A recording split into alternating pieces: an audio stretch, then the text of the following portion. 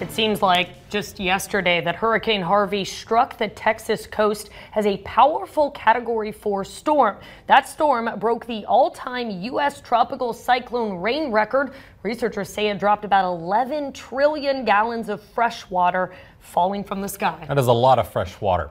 And News 3's Carly Cassidy spoke with an A&M research team that's tracking that freshwater plume and its impact.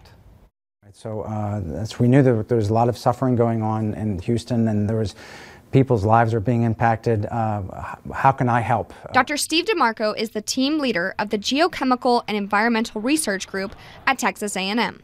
That team partnered with Liquid Robotics to create the Gulf Explorer. It's a smart surfboard that collects temperature and salinity values to give water density data.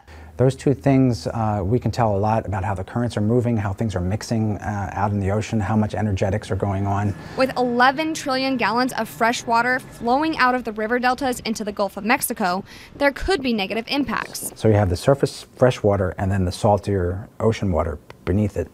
When that happens, you can have a capping effect. That means dangerously low salinity, low oxygen levels, and harmful algae blooms. Our thought was that could threaten the wildlife and the ocean life that was at the Flower Garden Banks. The Flower Garden Banks are beautiful coral reefs about 100 miles south of Galveston. It was September 8th that we got out onto the ocean, and we deployed that. It was just off of Galveston, maybe 10 miles off of Galveston. They sent the Gulf Explorer to see where the fresh water ends and the ocean water begins. We got about 35 miles out before we started seeing the oceanic water, so it was about halfway to the Flower Garden Banks at that time. For the next 60 days, this was supposed to be the Gulf Explorer's mission.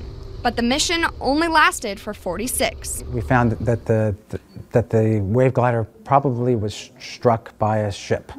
So at that point, it became the mobilization of a rescue. And we have it back in the lab right now. It looks like the damage is moderate to minimal. It's able to be repaired. While the wave glider is being repaired, researchers are poring over the data already collected.